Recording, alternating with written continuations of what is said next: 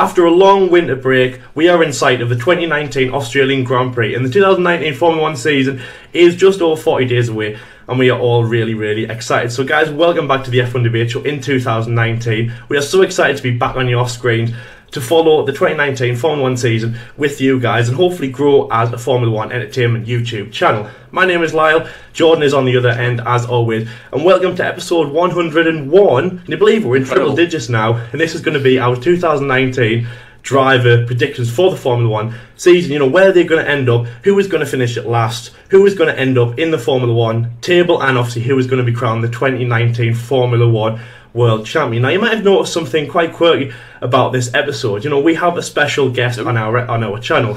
Please welcome Alex, who we have mentioned him before. We also had his documentary in one of our episodes back in November. So he is doing a motorsport related course for his university. He's also set up a GoFundMe page about a documentary in Formula 1. So obviously it's a good YouTube channel. We're going to include the link in our description below. Alex, welcome to the F1 Debate Show. Hello, thank you for the kind introduction. Yeah, I appreciate it. It's nice to meet you guys, Lyle and Jordan. Obviously, I've been speaking to you guys over like DMs for a couple of months now, and you guys have kindly donated to my project, and I want to help in any way possible to say back, or come back and say thank you to you guys. So yeah, I'm excited for this. It's going to be, you know, interesting to see what we're saying for top 20 or all of the guys on the grid. It's going to be interesting. Yeah, that's great, Alex. Yeah, you're very welcome. So obviously, as I say, we're going to include the link in the description box. Obviously, please go and check out his channel, guys. Obviously, check out ours as well. You know, do that first. And yeah, you know, let's make this episode a really good one. So obviously, Alex, we'll start you off. We'll chuck you in the deep end. Yep. Yes, so obviously, as I say, we're going to do our predictions. So how we're going to do this episode, guys? Just quickly, we are going to list it from 20th to 15th. So that's like the back guys, you know, who's not going to do very well, who's going to fail a lot in this season, who's going to end up with 0 points and things like that. We are then going to go from 14th to 10th, you know, who's going to be in the business end, you know, just missing out on that top 10 spot, but who's going to be fighting, you know, points, you know, regularly getting into top 10s, Q3s, you know, but just missing out on the big silverware of this season. Then we're going to go from 9th to 4th, you know, who is going to be chasing the World Championship, who's going to be getting, you know, podiums here and there, you know, regular points, possibly a race win, and who is going to be fighting up there in the top teams. I mean, you're probably looking at the, you know, the big 4 teams, you know, people that are going to be chasing their Force Indias of the like. And then obviously the podium of the World Championship, who is going to be 3rd, who is going to be 2nd, who's going to just miss out on the World Championship, and obviously who's going to be crowned the 2019 World Champion. It's all really exciting. Obviously, it's going to be a long episode, guys, but we are really happy that you're here and we hope you enjoy it. So, Alex, obviously, as I say, deep end, we're going to chuck you in there. So, what is your predictions from 20th to 15th?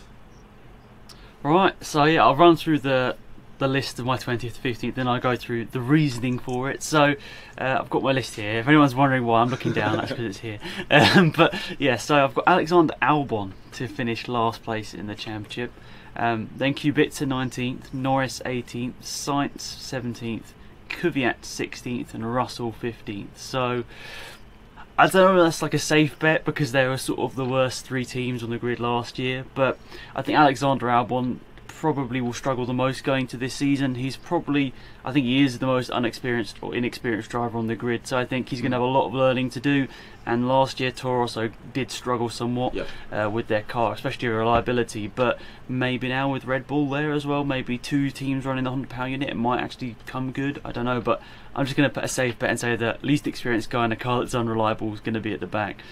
But then Kubica, I know this is the one that get, you know, a lot of talking points, but I don't think that Williams is going to be particularly good this year. Of course, they've probably got some funding coming in through Kubica and from Mercedes as well with Russell, but I think they're going to struggle to make up that gap because they were so far behind the rest of the cars last year. I'd really be surprised if they managed to make that up and then go even further. But I think Kubica probably will score a couple of points. I really hope he does. It'd be an incredible story for Formula 1, but I can't see him going out there and getting like multiple podiums. But I would love to be proven wrong on that one. But in terms of 18th, Lando Norris, I think once again quite an inexperienced guy, but he's very talented. We saw how quickly he jumped into a Formula 2 car and then just went ahead and got victory, or got a victory in multiple podiums. He's in a car that's, you know, back of the grid once again with McLaren. As weird as that is to say, McLaren are still towards the back of the grid, so I think it might be tough for them to push their way forward. But I think they're going to be in a tough position this year, McLaren, because they've got two guys sort of brand new to the team in the way of like racing. So I think it'll be really interesting to see how they do. But I think Norris, just because he's a bit less experienced, will finish behind Sainz, who I put in 17th. So I think once again he's a pretty talented, well, he's a very talented driver, but I can't see the McLaren making a substantial step forward. As much as I think as British F fans would love that, I don't think that will happen too much. I sadly don't think it's going to happen too much in 2019. I think they'll get better, but I don't see them going ahead and getting victories. No, I mean, that's probably a bit too far ahead. But maybe a couple of points here and there. Then I put Kvyat in 16th, along with Albon. I think the Toro Rosso is just going to be a tough car, but maybe slightly biased on this one. I mean, a lot of people know that I'm a Kvyat fan, so probably going to get a little stick for putting him 16th. I can see a lot of people probably putting him last in the championship through his past exploits, but we'll see. I'm going to give him the benefit of the doubt and hope that pace that he had a few years ago comes strong. And then 15th, put George Russell. I think this guy got so much talent. I think he didn't completely dominate the Formula 2 championship, but he won it in a way that was very similar to Charles Leclerc, and they're both rookies, both in decent teams. So I think George Russell, a similar age to Leclerc at the same time, is going to be, in my opinion, he's a bit of a superstar. I'm really looking forward to seeing him in a Formula 1 car. And of all the rookies, I think, even though he's probably not in the best car, he'll probably be the best rookie, if that makes any sense. Of course, we've got Giovinazzi, which we'll get into a bit, but he's not technically a rookie, and at the same time, he's probably going to be in a much better car. But I'll hand over to Jordan. What's your predictions for 2019? For my predictions, I mean, first of all, this has probably been the hardest predictions I've ever had to make, because there's so many new people coming in for new teams. We've got new drivers. It's going to be like, it was literally just like throw, names of drivers up in the air and just literally catch them like that, and then whatever was what. And, you know what I mean? Because that's how I simply just do not know. And obviously, with us doing these predictions before pre-season, which is what I like, the element of surprise, we haven't got pre-season to back us up in terms of how reliable the cars be, because we make our predictions, and there could be, all over the place for whatever, Albon could win the championship for all we know. So I've gone for 20th place. I've gone the same with Alex. I've gone with Alex Albon in 20th. In 19th, I've gone Antonio Giovinazzi. 18th, I've got Robert Kubica. 17th, I've got Daniel Kvyat. 16th, I've got George Russell. And 15th, I've got Lando Norris. Now, Alex Albon to finish last, I think, he was thrown in pretty much last minute. I think it was the last driver announced for last season, I believe, or one of the last anyways. He was supposed to have a season in Formula E, I believe, then obviously got called back into Toro Rosso, so I can't see him doing amazingly. I think he's a good driver, don't get us wrong, all of them are really good drivers, but in terms of Formula 1 terms, I can't see him doing brilliant things. Obviously in the Toro Rosso, I don't know how much progress that car is going to do this season. Obviously, as Alex said, with Red Bull on the side now, with Honda, development might go further, but to be fair, I really don't know. Antonio Giovinazzi coming 19th now. He has competed in 2 races before. Let's not talk about them. One in particular as well, when he crashed in the same place twice back in China a couple of years ago. So, but I'm not putting these drivers in terms of ability. I think Giovinazzi is a brilliant driver. I think this isn't going to go down on ability or speed. This is going to go down on reliability, because a lot of these cars, especially the McLaren and the Williams and stuff, how reliable are they going to be? Are they going to be faster? Are they going to be slower? Nobody knows at this stage. So Antonio Giovinazzi, I think it's going to have 19th. I think it's going to be close. It is going to be quite a close table this year, I believe. 18th is going to be Robert Kubica. Now, a lot of people will be probably raising their eyebrows at that, and I do understand why. A lot of people are going more towards Robert Kubica this season because of how liked he is and how well he did in his previous stint in Formula 1. But these are totally different cars, and he has got a problem with his arm. Let's not forget that. He's not going to be the same Robert Kubica. Obviously, we have explained this before. He's not going to be the same driver he once was before. He could surprise us. He could just go out and just dominate, lap times or whatever. You could pull out some really impressive laps in the Williams if it's not going to be a competitive car. Look at what Alonso's been doing the past couple of years in McLaren. Getting an extra 2 or 3 tenths out of the car when really, it should be better off in the scrapyard. You know what I mean? So, in 17th, I've gone with Daniel Kvyat. Is returning to Formula 1. He has got a lot to prove as well. He has had a bit of a deteriorating last 2 seasons in Formula 1. It was a bit sad to see a promising young talent coming through, damaged by his reputation, I believe. I think he's got a lot more to offer. but obviously I can see him having a better season this year, and I think he will stay on for another season or two perhaps. But obviously, you know, as I said, it's going to be too close to call. 16th, George Russell. He's going to have a solid, average. You know, I would say solid average. That doesn't make any sense. I would say an average first part of the season, first full season rather. George Russell, brilliant talent. You know, he's got a lot of prospect in him. There's, as like I said, there's loads of brilliant drivers come through as well, and he's British as well. So obviously, I'll be backing him to do well. Next, Lewis Hamilton. He's part of the Mercedes Junior program. Who knows? Obviously, only time will tell. 15th, Lando Norris from my team, McLaren. I'm backing him all the way. Lando Norris, very excited about him. And the McLaren car, I can't see it being, you know, brilliant as what people were saying. I mean, half the media are saying it's going to be a really bad car. Half the media saying it's going to be a really good car. You know, as like I said, only we'll see what happens when we get pre-season. But I think Norris, he's good, but how good is he going to be in the car this year? Obviously, I really don't know. So, as like I said, it's going to be quite tight at the bottom. I think it's going to be, you know, quite solid in terms of, you know, how not only the bottom but the top. I think it's going to be quite close this year in terms of standings as well. So I'm really excited for this season. Let's not forget. But that is my 20th to 15th. So Lyle, me and Alex have said ours. What's yours? Tell me. Right, well, mine, I mean, like Jordan's, you know, it was quite hard to do. I'm really excited for this season, man. You know, we've got some big names coming in. You know, we've had a big shuffle of the driver market. Obviously, I remember this time last year, you know, almost nobody had moved. It was quite boring, really. So obviously, this is kind of the bottom of the table for me. You know, I'm matching Alex, I'm matching Jordan here. You know, Alex Albon is 20th position. You know, not much to say about him, really. 19th place is Danny Kvyat. 18th place, George Russell. 17th is Robert Kubica, 16th is Antonio Giovinazzi, and 15th is Lance Stroll. Now, obviously, going back to 20th position, Alex Albon, I mean, there's not much to say about him. To be honest, he kind of reminds me of a bit of Rio Haryanto, really. So I remember in 2016 when Rio Haryanto came in, he was a bit of a last-minute call-up as well for the team. I mean, Tom Russell on the dime team, like, you know, Manor were at that point, no offence Manor. But, you know, Rio it was also for the money as well. Obviously, I know Alex Albon brings quite a lot of money as well. Obviously, he's Thai British. Obviously, you know, tied in with that, you know, brings a bit of money to the team. Obviously, they need that kind of kick. And, I mean, no one really kind of had any hype about him. You know, weren't really sure what was going to happen. I mean, to be honest, it was, you know, was Brendan Hartley going to be re-signed? I was hoping for that. When he wasn't, it was a big shock, and then it was like, who's going to be next to, you know, Mr. Torpedo?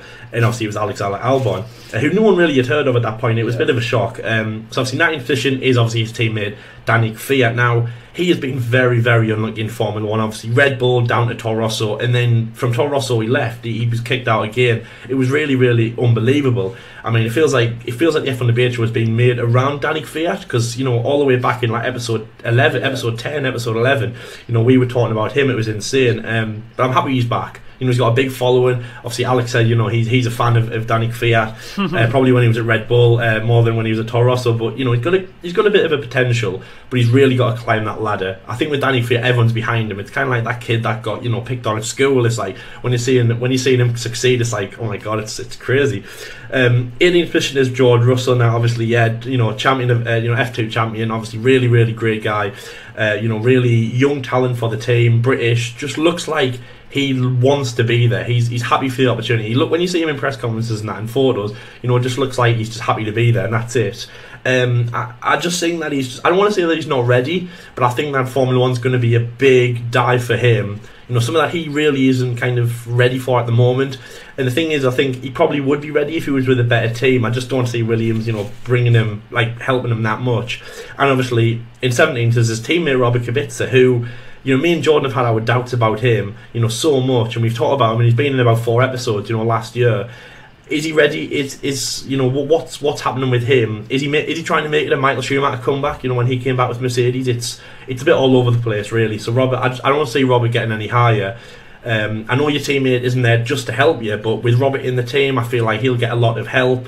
George Russell, it'll be a big step for him. I just don't see Williams helping him too much, and I see them, to be honest, I see them as a team kind of struggling this year, you know, more than like Sauber or anyone like that, Toro Rosso, even though Toro Rosso are at the back. 16th place is Antonio Giovinazzi. Now, I don't like the thing about his first 2 races, as Jordan mentioned. You know, China was just a failure, absolutely ridiculous. You know, we all, well, it's ridiculous, really. A bit like Bahrain 2014. You know, we all remember Esteban Gutierrez. Sorry, you know, we remember China 2016 for that. It was just wow. I don't see Sauber making much gains in this year. Antonio Giovinazzi, again, a bit like Danny Kvyat. You know, he's been in Formula One. He wasn't demoted like, you know, Danny was. It was just a bit of a shift around, but I just don't see Antonio Giovinazzi really moving forward. But the big guy I want to talk about in 15th is obviously Lance Stroll. Now, you know, he is a talent in Formula One. I'm sorry, Lance, I just don't think that he's ready for Formula One. I don't see that him being that strong. I feel like he's a good guy in other categories. You know, with the Formula 3 Asia Series that he won, you know, on his own, and obviously he's won other races, you know, coming through like the North American route. So he's a good driver, but for Formula One, he just wasn't ready. Obviously, his dad brought a lot of money into Williams when he was there. Force India obviously were going under. He then, you know, backed them up. You know, he gave a lot of money into that, and I just feel like, you know, Lawrence has bought Lance's seat. I don't feel like he's, you know, ready for Formula One yet. You know, he's still a good driver, and obviously I think that he'll do well. You know, he might have a few points here and there. Obviously, for example, like the Canadian Grand Prix home race. You know, I think he showed promise last year, but I just don't. I think he's getting the seat bought for him. I don't think he's ready for Formula One just yet. So obviously that's kind of the back of my grid. So, you know, the drivers in there, you know, the good, the showing promise. The things that are letting them down is sometimes their ability, the teams, and have they got enough experience. Obviously, for example, like George Russell hasn't got enough.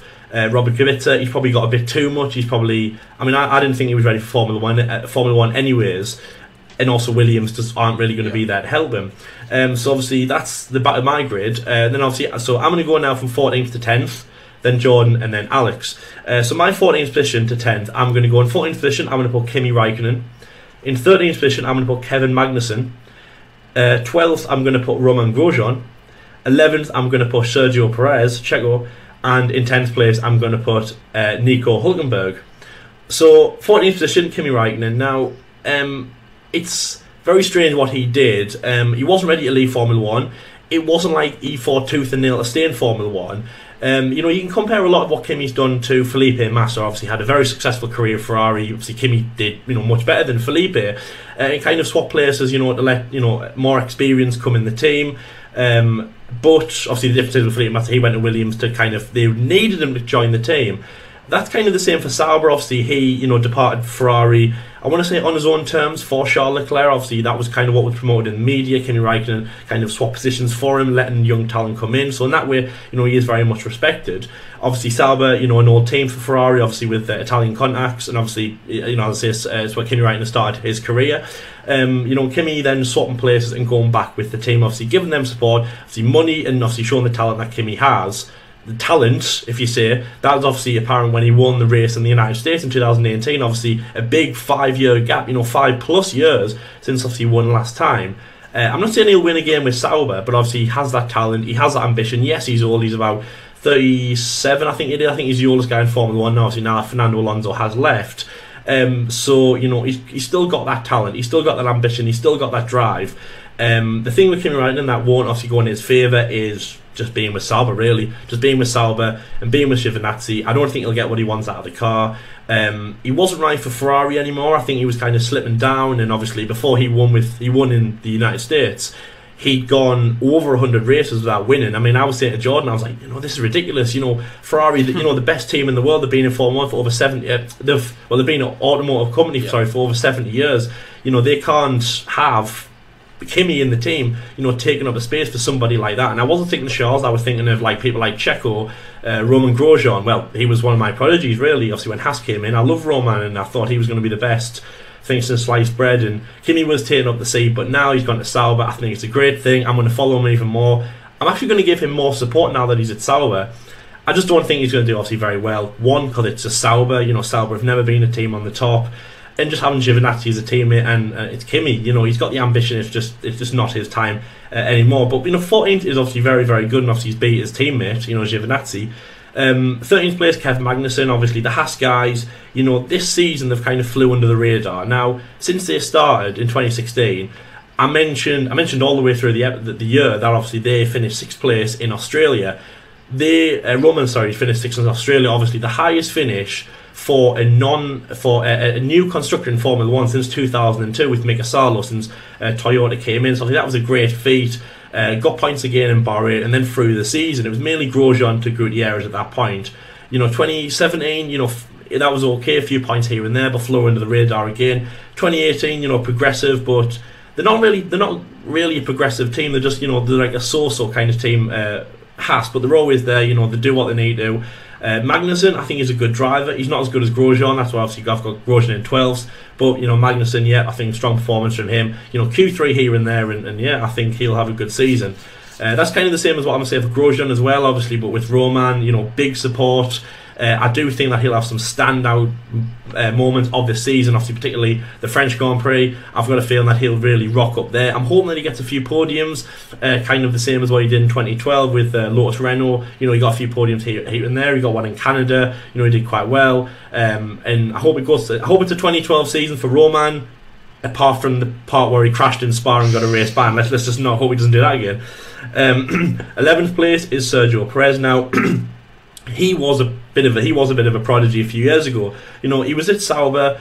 He went to McLaren, then obviously went back to Force India, and obviously that's where he retains now. So it was good for Sergio then. I think he's a very strong, promising driver. He had a good season last year. Some good performances, really outshining obviously his teammate Esteban Ocon. The best race that Sergio did was obviously Belgium. Well, they both did. Obviously, Force India is fantastic. Or the Racing Point Force India, as I should say now. That was really amazing. Obviously, if you remember, Checo actually went in the lead of the Belgian Grand Prix. Obviously, I was there to witness that just before the safety car came out. Obviously, after Fernando crashed at La Source.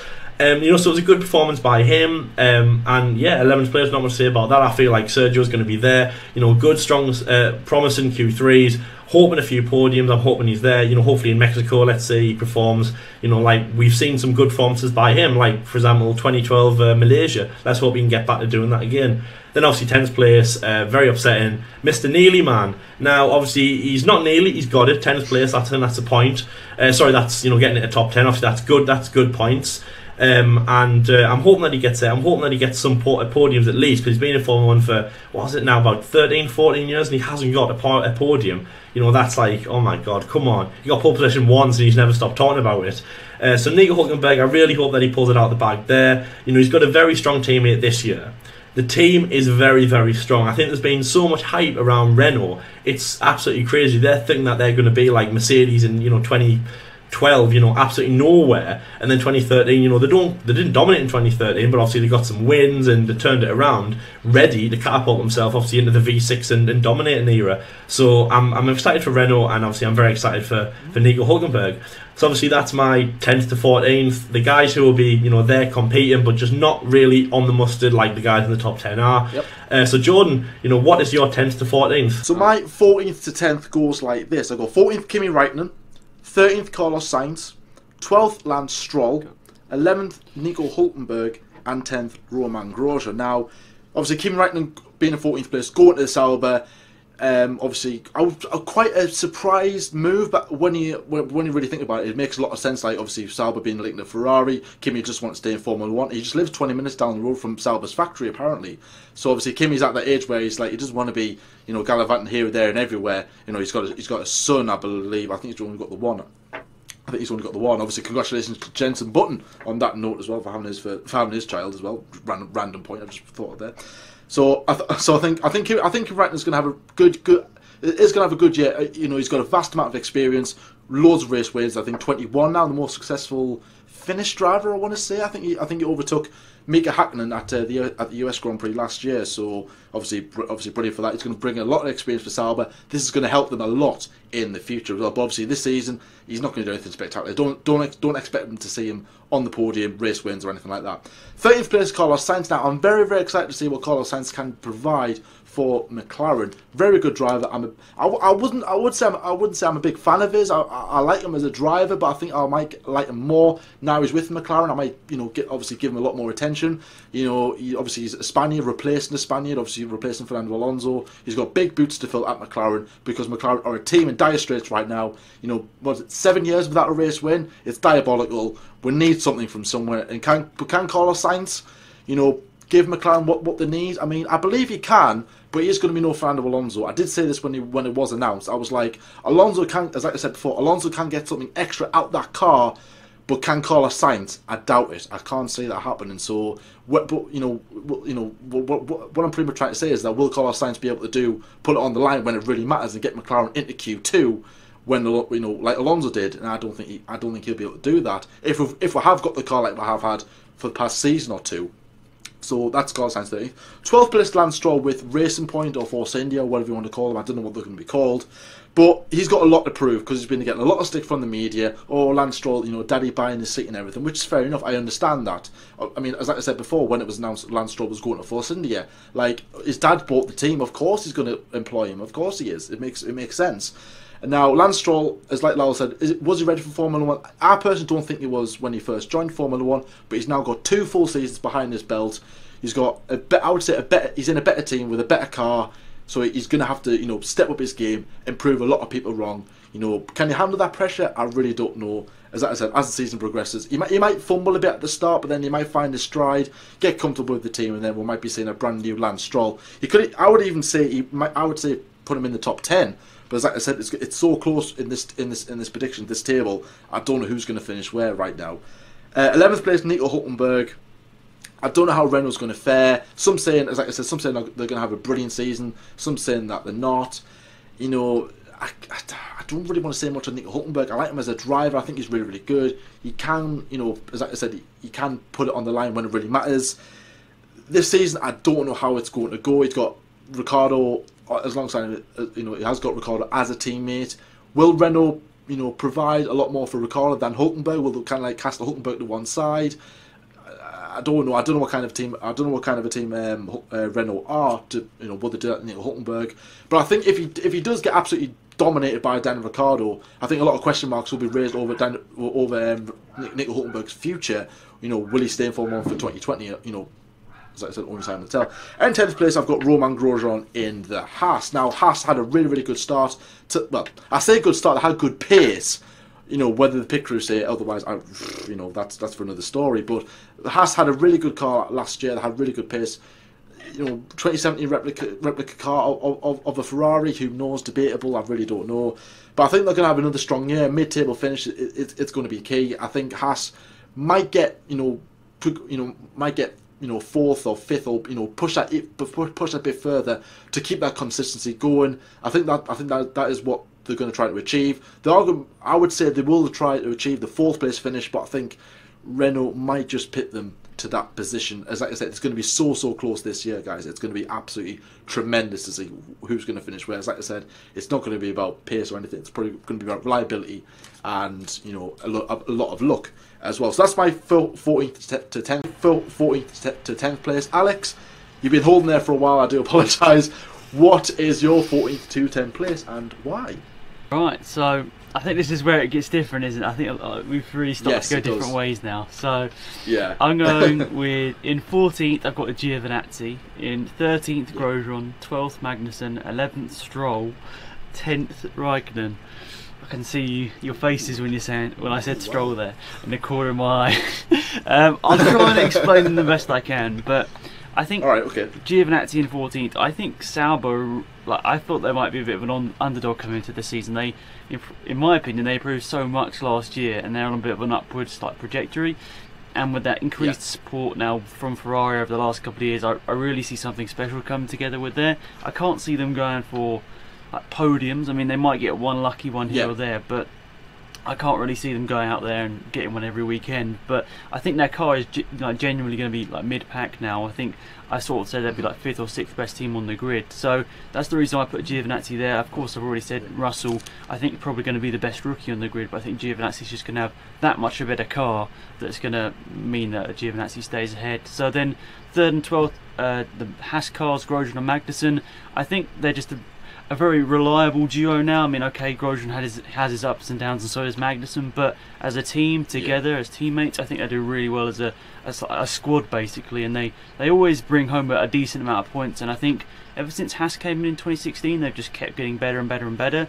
And I don't know whether they're going to be able to go much better without having to have a massive budget, but it's going to be interesting to see what they do over the next couple of years, because I don't know whether they're going to have to hire a really big name driver to make something special and go to the next level in terms of like sponsorship and all that. But I think it's just a reliable duo in the midfield, 13th and 12th, Grosjean and Magnussen. So I put Stroll in P11, and I don't know what to really say about this to convince people, but I really don't think Stroll is as bad as some people think he is. I mean, I know maybe you guys think maybe he's not good enough for Formula 1. I maybe have a slightly different opinion on that. I think Lance Stroll is a pretty talented driver. I think he's shown that on a couple of different occasions, but his problem, in my opinion, is just this consistency, because you see one race he's there in like 18th, 19th, but then suddenly he's up there on the back end of the points in a couple of races. So I think he needs to just prove himself, and if he's consistent and if he's learnt over the last couple of years, he will be able to challenge for those points on a bit more of a regular basis, especially in the car we expect to be better. But at the same time, I don't know whether what comes back to bite him. Maybe Williams end up having a better car or something. It would be kind of funny. But so I put Stroll in P11. Kimi Räikkönen, as I said already, Sauber I think is going to have a pretty decent car, so that's the reason I put him up there. I think, I don't know, it would be kind of funny if like bags a surprise podium. I don't think it'll be through like genuine pace. I think a couple of things have to fall into place for him to get one, but I think it'd be great for Formula 1 if it happens. I mean, we saw Charles Leclerc, I think it was in Brazil, like battling with Vettel in the Ferrari for a couple of laps, so maybe the Sauber is not so bad after all. We'll see. But so you wanted me to continue on to the up to P4 now, didn't you, to get all the way up there? So right, the pressure's on now. This is where I can see us going really different ways. It's getting intense now. It's getting intense. Yeah, exactly. Hold on your hats, everyone. This is going to get good. Right, okay. So I put in 9th place Sergio Perez, 8th place Daniel Ricciardo, 7th place Hülkenberg, 6th place Gasly, 5th place Bottas, and 4th place Charles Leclerc. Right, so I know the big one that everyone's going to be asking about here is why have you put Ricciardo behind Hülkenberg, but I'll get into that in a second. So I put Perez just in P9. Wait there, hold your horses. I put Perez in P9. I think, just like I was saying with Stroll, I think the Racing Point is going to be a pretty decent car. I think it's probably going to be just behind I think it's probably going to be the 5th best car behind the big three and then Renault. So I think that'll be enough to get Perez into the top 10, and he always bags a lucky podium. So I think we'll probably see him in the top 10 of the championship, as he always is. Then Ricciardo in 8th and Hülkenberg in 7th. Now this is the one that I wasn't really sure about when I made my own similar prediction video. I was like, what do I do here? Because the reason why I put Hülkenberg ahead is because he's had multiple years now in that car. The team started forming around him, and they've really developed that car around him.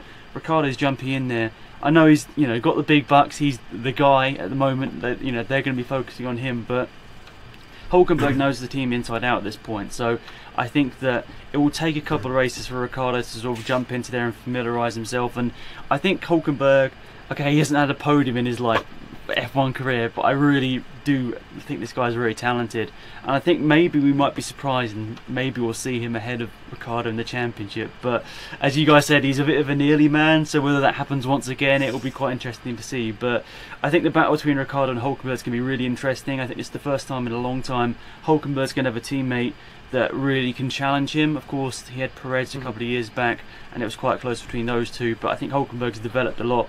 And looking at last season's results, Hülkenberg really stood out for me. But then we go into the top 6. Obviously, we get into the big teams now. Gasly, I think he's going to, be made to play second fiddle to Verstappen throughout. That Red Bull is so clearly a Verstappen team right now, and I think that's part of the reason why Ricciardo left. So I think that's why it might be tough for Gasly to break in. I think he might get one victory and a couple of podiums, but I can't really see him going out there and really challenging for a championship like we'll speak about in a minute.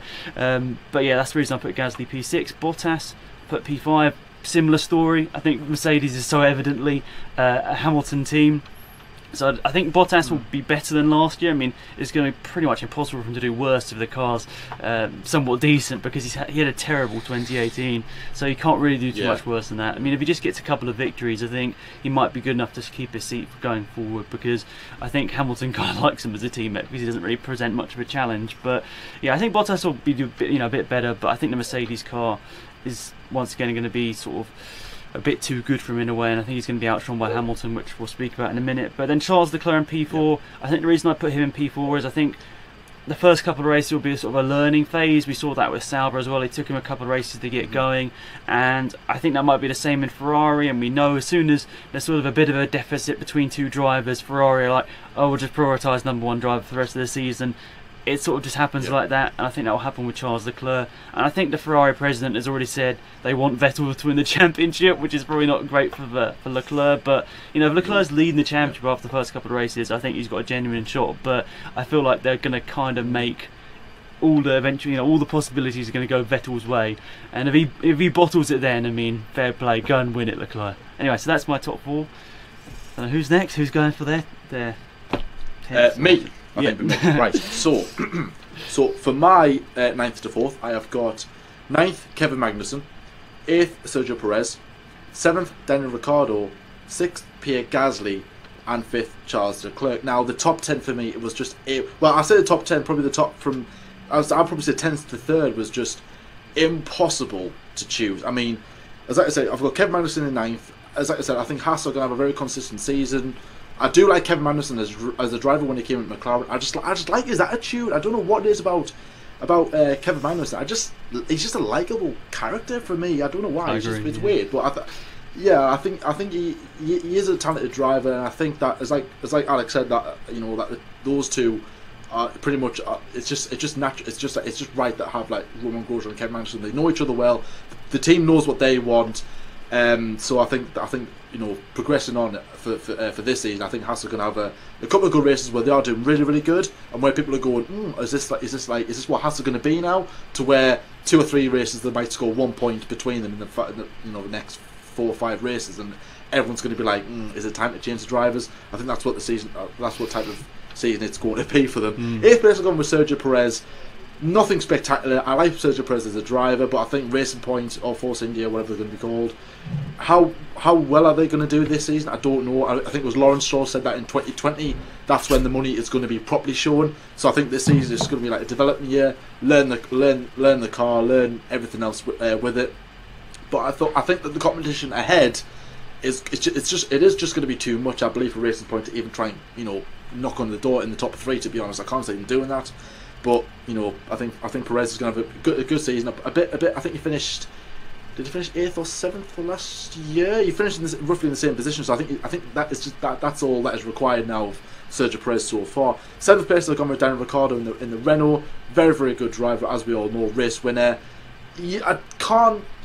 I'd say I don't know what it's going to be like with Renault and Ricciardo. I really can't say it, because one side of me is saying they're going to do brilliantly and they're going to shock everybody, and the other half of me is going, don't count your chickens just yet, because you know you don't know how it's going to go, and it's giving me a proper headache to the point of where I've just gambled and put Ricciardo 7th. He might do better, he might do worse, depending on how reliable the car's going to be and how well Ricciardo is going to drive. Because let's not forget, guys, that he's going there with the ambition to win a world championship with this team in the future, and you know, it has to pretty much, this season has to be, you know, the next step up. They finished 4th last season. They want to be knocking at the door for top 3 at least this season, and I don't know if they're going to be able to do that. We know how dodgy Renault could be in terms of reliability. They are getting better, but will 2019 be that year where they go, right, we are going to compete with the Ferraris and even the Hondas now, if you like, and the Mercedes as well. So that's going to be quite interesting.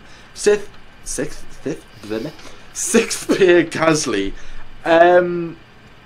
It's going to be squabbles at Red Bull next season. It's like, I do agree with what Alex said there. Red Bull is a Max Verstappen team, and he's going to be like, oh no, this is my team. And I think if someone with a lot more experience was coming in, maybe like a Hulkenberg, let's say if he was going to Red Bull, for example, I can't see it being loads and loads of squabbles. But the fact that you've got 2 young drivers hungry for success, who both want to do well, I can see this relationship boiling over at any given stage, and it's going to be so interesting to see them, you know, at hammering tongues at each other throughout the majority of the season. It's going to be. I hope that is the case. I hope we do see like a Vettel Webber kind of relationship, because that was brilliant to see, very entertaining, and I think that these 2 guys are going to provide that as well. 6th place Gasly, I can't see him. I can't see him doing all right in some races as well. I don't know how well he's going to do in his first year at Red Bull. A lot of pressure as well on the young lad. Very good driver, let's not forget that. Top 6 at least. Charles Leclerc in P5. Biggest question throughout this season, throughout the winter rather, and this season. Is Charles Leclerc going to beat Vettel? My opinion, no. I like Charles Leclerc. He's a very good driver. Loads of, he's a bunch of talent. He will win a world championship in the future, but for me, I was pretty much thinking about this, going, do I generally see Vettel beating Leclerc? And I'm like, yes, I think he will. I think it will be close at the start, but I think Vettel will just kind of edge away a bit. I think because obviously Ferrari from last season, they are on a, they need to push, they need to improve. What's the word I'm looking for? They need to improve, not crashing. That's the word I'm looking for. They need to improve, not a crash.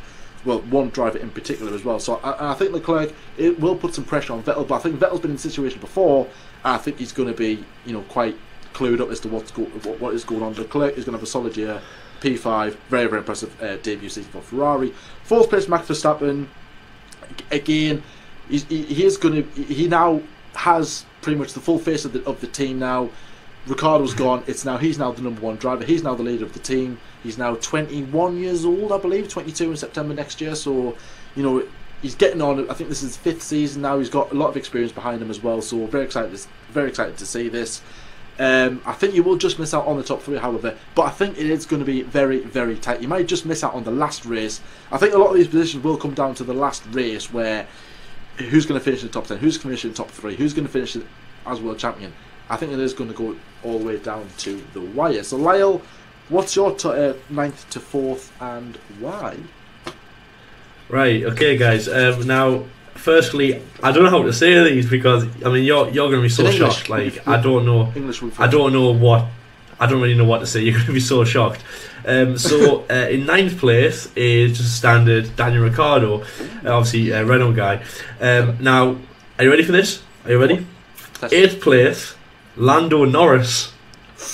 Ooh, 7th place. Oh, damn, that is a big call. 7th place, Valtteri Bottas.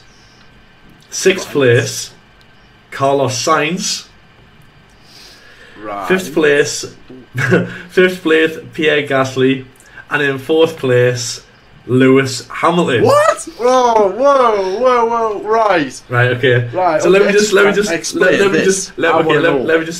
this. Okay. Right. Daniel Ricciardo 9th place. Now, so with Daniel Ricciardo, okay, basically he's been having some nightmares last year, and there's been one guy who's kept coming to him in his nightmares, and that guy is called Fernando Alonso. Now, so let's rewind to last year, to mid-level last year, around it was around like Hungary kind of time, British Grand Prix, Germany, Hungary, that kind of way. Daniel Ricciardo had already had a few retirements with the team. He'd had wins, obviously you remember China, one of his best, but he was having some reliability problems.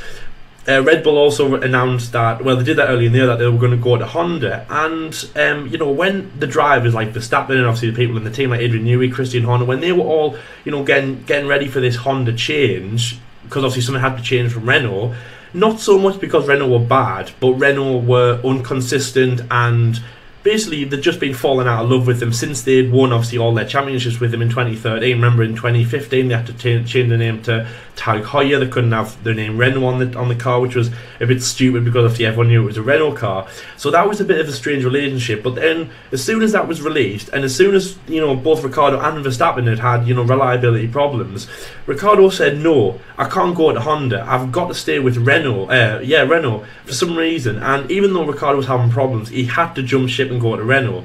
And I always remember he released that, it was either before or after Hungary. I want to say after, because he retired in Hungary with a problem. So did Verstappen. And with that bad car, with that bad reliability and the bad power unit that Red Bull had, Ricciardo saw something in Renault, that they were going to succeed. And that's why I said Fernando Alonso was in his nightmares, because I don't think it was about Renault succeeding. I think it was about Honda. I think Fernando Alonso has gone to Ricciardo and said, okay, Verstappen, he's too young, he doesn't understand it, it's rated R, he can't see it. Christian Horner, he's not going to change his mind, he is the boss. I'm coming to you, I can save you from going to Honda and, struggling like I did, for all them years at McLaren. And then Ricciardo went, okay, yeah, I understand, mate, I'm going to go to Renault and save myself from Honda. That's what I think's happened. I just don't want to see why Ricciardo went to Renault.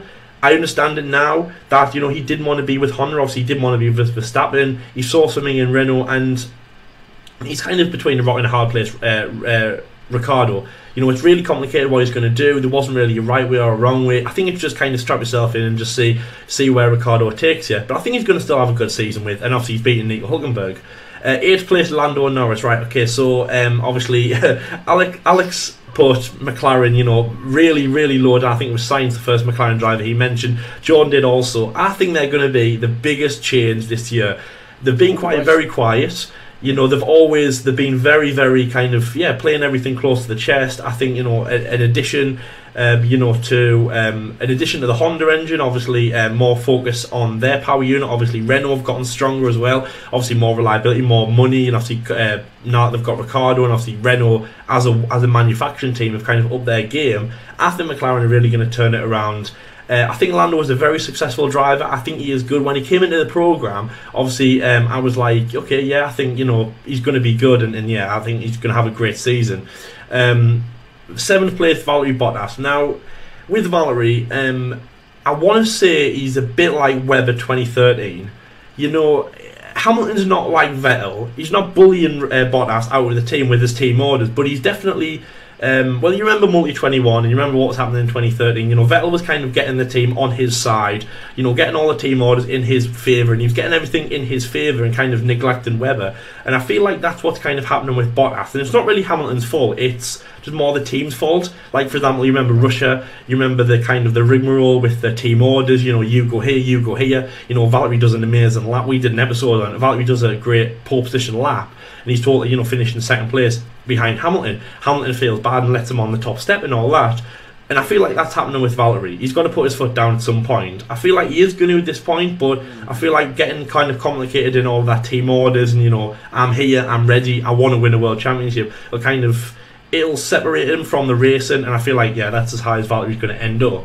I don't think Mercedes are actually going to be as strong this year as well. I think you'll see that from the start. You'll see Mercedes, there'll be a bit of a lack in what their performance is. Because, you know, people like Martin Brundle and that have said, you know, Mercedes, they aren't the best team on the grid. You know, I can't tell you everyone who said it, but, you know, the commentators did say Ferrari were the better team on the grid, you know, all through last year, probably up until about round, you know, 14, 15, you know, whatever, around like Singapore, wasn't that? Yeah. You know, that's when Ferrari were the best team. You know, they had the best power unit, they were consistent. You know, both drivers were making it to the line. Obviously, Mercedes were as well, but Ferrari were better. The only thing that was letting them down was obviously Raikkonen just couldn't get us there like Bottas did. And obviously, Vettel kept having over all of his problems, kind of caused by himself, but we'll cross over that. 6th place is Carlos Sainz. Fernando Alonso 2.0, but Fernando Alonso when he was there. Fernando Alonso when he came to McLaren in 2015, if McLaren weren't with Honda, or they were with Honda but they were good, that's what we're going to see with Carlos Sainz. And I'm very excited to see what he can do. I loved him at Toro Rosso. I thought he was a great driver. Renault just added to how good he was. I don't know which I thought was a better stint for Carlos Sainz, but I think he was a good driver, and he's made the right decisions, you know, going forward, and I think he'll do really well this year. Obviously McLaren will perform to the max. And then obviously then 5th place, Pierre Gasly. Red Bull are definitely going to be there. Red Bull, you know, since even when it was like Coulthard Webber, but mainly when it was Vettel and Webber, you know, towards the start, 2009, 2010, you know, Red Bull have always been kind of like a quirky team. You know, they've been winning, but they've also been like, there's been a bit of a friendship. You know, they've always been doing ads and commercials, and they've always been kind of getting on with each other quite well. To be honest, that was what the same as Vettel and Webber, you know, till about 2013 when they started to fall out with each other. You know, that was the same with Fiat and Ricciardo. They were a bit buddy-buddy in that. You know, in 2014, 2015, 2016 and obviously onwards, Verstappen and Ricciardo have been good buddies. You know, they've been working together. They've been, you know, Red Bull kind of bring the light side of Formula One. I do like that. You know, Red Bull have always, you know, they brought the light side, the commercial, the kind of the accessible, the fun to Formula One. It's only really in the last few races of last season when it was like, okay, I don't really think I'm happy working with you anymore. Ricciardo decides to jump ship to a little bit get away from Verstappen, but again, it was never, you know, it was never documented that they hated each other. You know, it was never documented that they weren't friends and that, you know, they didn't like working with each other. But I think that Pierre Gasly and Verstappen will work together really, really well. You know, they've raced together obviously in the earlier formulas. He's young, he's hungry, he's European. I feel like he's going to be a good addition to the team. He's going to work well with obviously everyone, you know, that they're like Christian Horner, people like that. I feel like Verstappen will work well with him. Gasly will give him a run for his money. and yeah, there's not much to say about that. I think that Gasly is going to be a great addition to the team. Really, like a Vettel and Webber, you know, back in the day, like Jordan said, you know, like a 2012 Vettel and Webber, like you know, things like that, where they were good friends on and off the car and things like that. And then 4th place, Lewis Hamilton. Right, now obviously, I heard Jordan there. Wow, that was insane. I'll have what you're having. Now with Hamilton, I don't think Mercedes are going to be that good. You know, I've said that before. I don't think Mercedes are going to. I don't think Mercedes are going to be there. Right. Lewis Hamilton now he's had 5. He's been at the top. He's climbed the mountain. He's not on his way down by choice. I just don't feel like he's going to be there. You know, he's been in Formula 1 now for, you know, is that 11 years, 12 years. You know, it's not. I just don't think it's Lewis Hamilton's time anymore. He's got some really big guns coming for him. I mean, I'll tell you something, Lewis Hamilton, he's going to finish, you know, 97% of the race he's going to do. He's going to point, you know, 100% of the 97 race he's going to do, the 97% of race he's going to do. He's going to do the best he can. He's just not going to be there.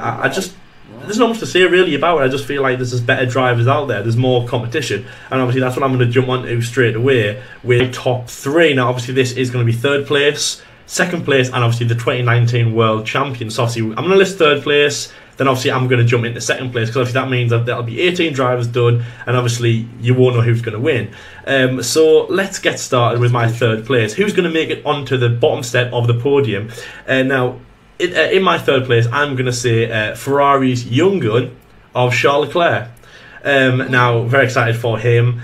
I'm going to explain it first before I jump into the others.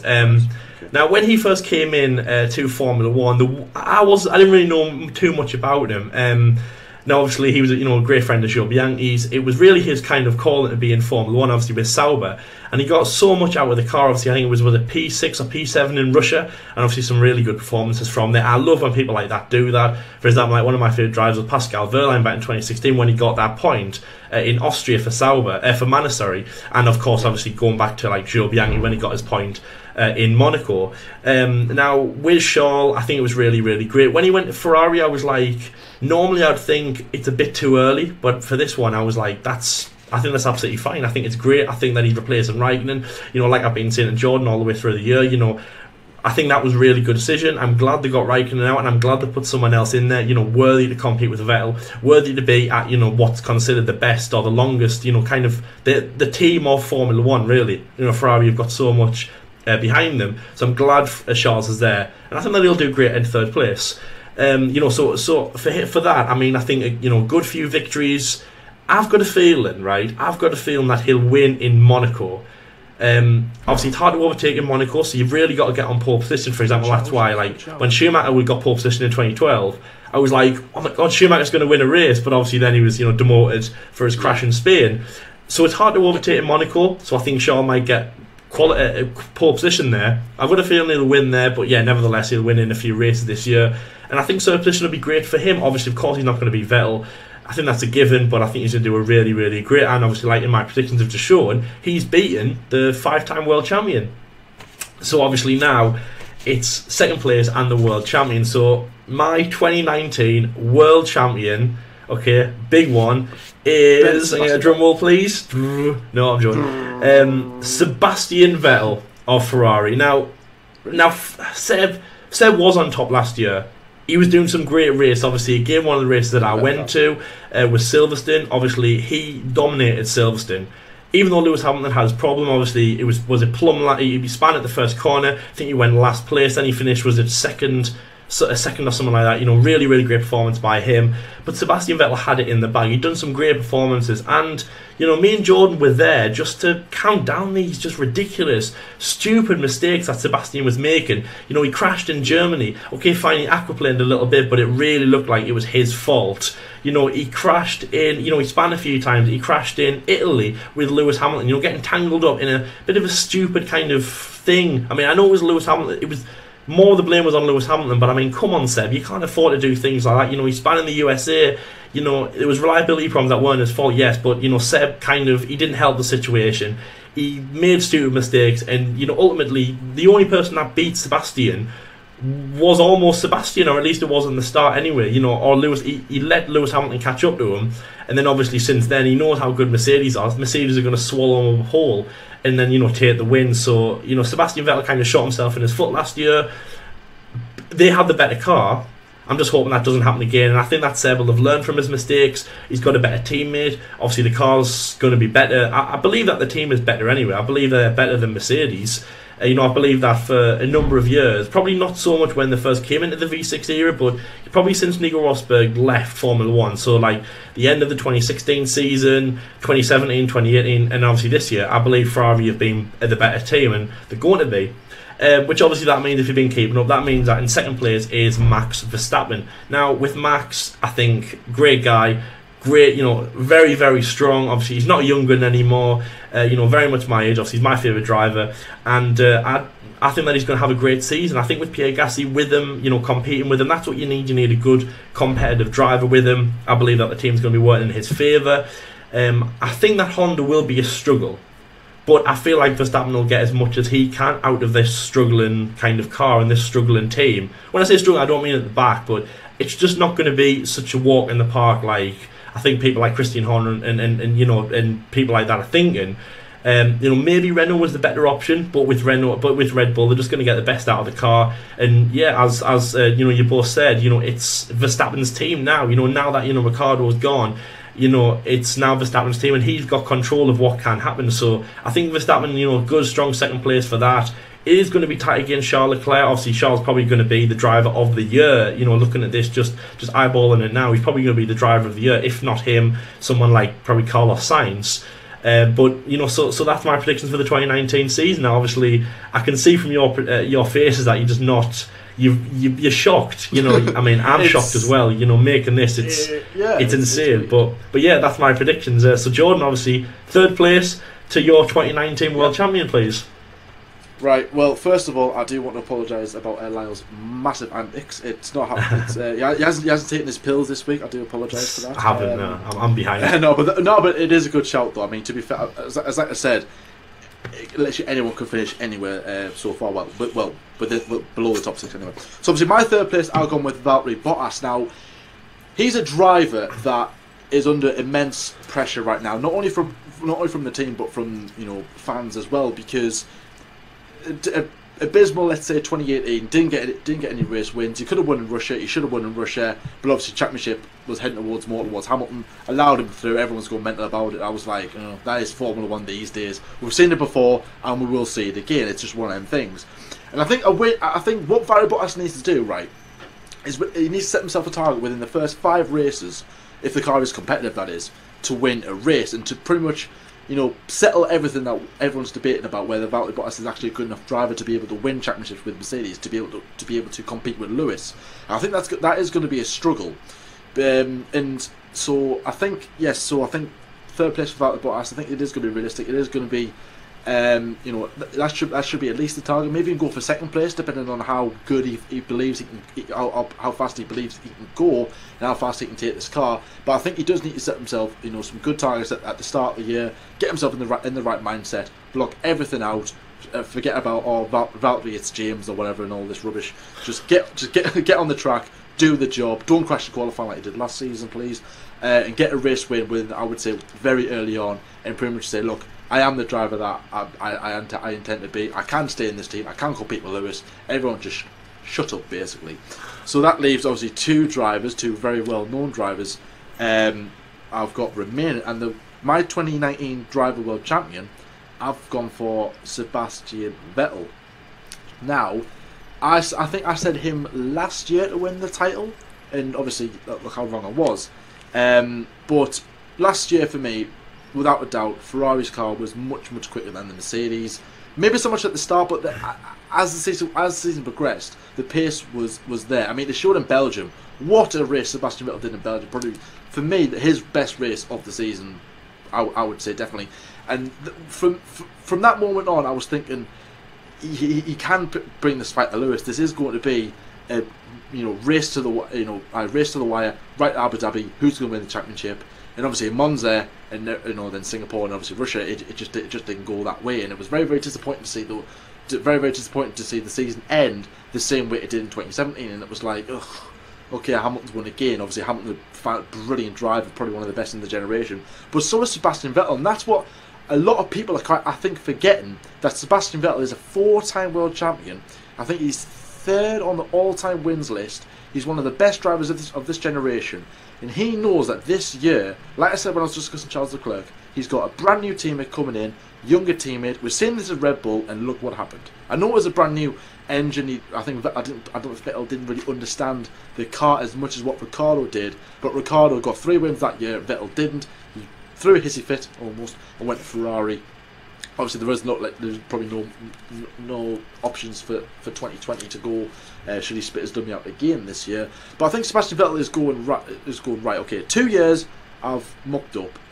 This year, I think Ferrari will produce probably their best car since. Obviously, they've got a new. Obviously, Mauricio Arriva is out the door. Got, bringing in loads of new staff. There's a brand new face at Ferrari. I think we could say a new Ferrari this year, a new kind of like more open Ferrari. I would have thought, which will be nice to see, because they are like, they are the top team of Formula 1. They are like, they've been there since day 1 essentially, or day 2, whatever it was, or race 2 rather. And obviously Vettel knows that he's under immense pressure this year to try and deliver, to try and get that championship, if not fight for it till the very end. Because if he does lose out in the championship and it does go right to the wire, I think people will go, yes, Sebastian Vettel is as good a driver as we all believe to be. Because at the moment his reputation is on the line, because he is a bit of a clumsy driver at times as well. He's made some silly mistakes. He needs to stop that, get his head together, get his act together, move on, and just pretty much show the world what he can do. And I believe he will do that. I'm a big fan of Sebastian Vettel. I also am of Hamilton as well. But I think Vettel will get his 5th world championship this year, and I think it will go to the wire. So obviously second place, Lewis Hamilton. As I said, one of them has to be world champion for me. It's either going to be Vettel or Hamilton. I can't see anybody else going for it, unless they produce some really bad reliability problems, which obviously is a possibility, let's not forget. But from what I've seen on the last season, and going off last season and the season before, and how these two drivers, how reliable these two drivers can be, car-wise anyway, I think that it is going to go out the wire. I think Hamilton will just miss out. So that's my predictions. Sebastian Vettel world champion, 5-time world champion now. 2 5-time world champions on the grid for 2020. Alex, what is your top 3? Right, yeah.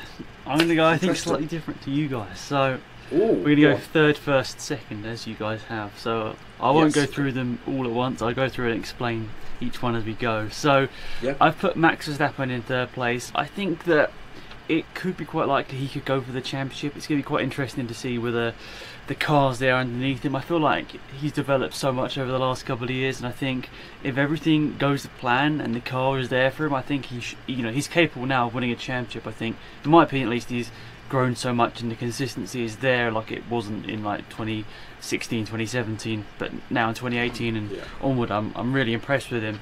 But I think he might just miss out on this one. I think the car. I think the car will be there in terms of the chassis, but I think the engine might just let him down, and that they're still trying to make catch up early Honda, and we saw that throughout last year with Toro. So unfortunately for Verstappen, it might just be missed out. But for my champion, I'm going to go on the contrary to you guys, just because I think he's in like the form of his life. I'm going to go with Lewis Hamilton as my 2019 champion. But I think like you guys, it'll be one of them at least. I can't see it being anybody else. It will be. It's just literally flip a coin, heads Lewis, tails Vettel for me. That's I'd say similar to that. Maybe I'd add Verstappen into the mix of the cars there, but it's going to be so incredibly close. So I think it's going to be really, really exciting to see. I think it's really, whatever car comes out on top, in the first 5 races, I think that might be the one. But it depends how much of a lead they get over those first couple of races. Because we saw Mercedes last year come back and grab it with that better car. And Lewis Hamilton driving, I think in my opinion, Lewis Hamilton drove the best he ever did in the 2018 season, especially in the second half. So that's the reason I put Lewis Hamilton. I think that he's maybe just hit the peak of his career. I mean, of course he's not going to have another 10 years, but he might have 2 or 3 more years right at the top, and I think he's just hit that peak, or maybe hit it towards the end of 2017. But that's the reason I put him at the top. I think Vettel, he's still I think he's 3 years younger than Hamilton, so he's still got time to go and win some more championships. But I think once again he might just might miss out on it once again. But to be perfectly honest, I mean, if I look at these top three, I mean, I just really want to see a new world champion, in my opinion, even though I don't really support any of these drivers. As I said, I'm a Kvyat fan, so it's hard to be particularly biased towards anyone up here. But I'd say I'd like to just see Verstappen with a championship, just because I think it'd be something different. But yeah, that's my top three. But it's nice to see we all had something very different, wasn't it? We didn't all go with the same one, which is interesting. That is interesting, yeah, I agree. Definitely. I agree. As I said, it could go either way. It's going to be so exciting this season.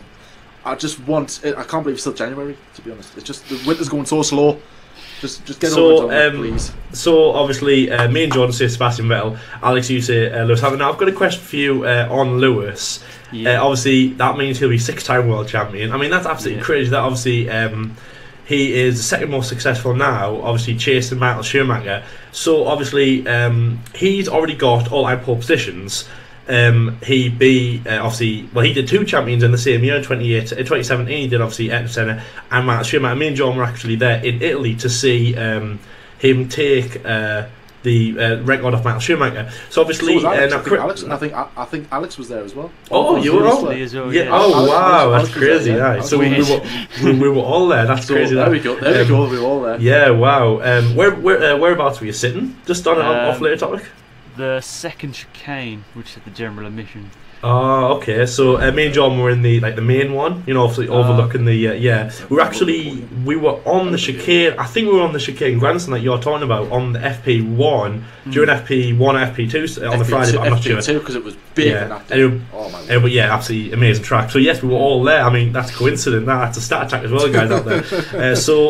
Right. What I was going to say is, correct me if I'm wrong. I can't remember off the top of my head, but I believe that it's something like 70 wins, isn't he, at the moment? Obviously, Max Schumacher, we all know, he's got 91 wins. Now, it was said that if Lewis Hamilton's in Formula 1 for the next, I think it was 2 seasons, he's basically he could beat that statistic. Now, obviously, that's Max Schumacher's kind of second biggest thing, if you like. Obviously, as well as the 7 World Championships. So this is kind of a 2-part question. Do you think that Lewis Hamilton could beat Michael Schumacher's 91 wins, and then also do you think he's got a chance of chasing down Schumacher's 7 World Championships? Because obviously a few years ago, when he was 3 World Championships, Lewis, that feat was absolutely impossible, the 7, but obviously now it's very close, especially if he wins 6, like you said. Yeah, I think it's weird. I think actually he's got more of a chance of winning 7 World Championships than getting 91 victories or surpassing it in 92, because I think the competition is closer. When Michael was out there, the Ferrari for a lot of those years was just by far the best car. I mean, I know the Mercedes was the best in 2014, 15, 16, and a decent part of 2017 as well, but I feel like he might only get 5 wins in a season and still become champion. That's just going to be how close it is over the next couple of years. So I think, in all honesty, he could easily become the 7th time world champion than a 92 or 91 time race winner. So I think he can do both, but I just don't know whether he's got the desire to be going or staying in Formula 1 to maybe 38 or 30, 35, 36, 38.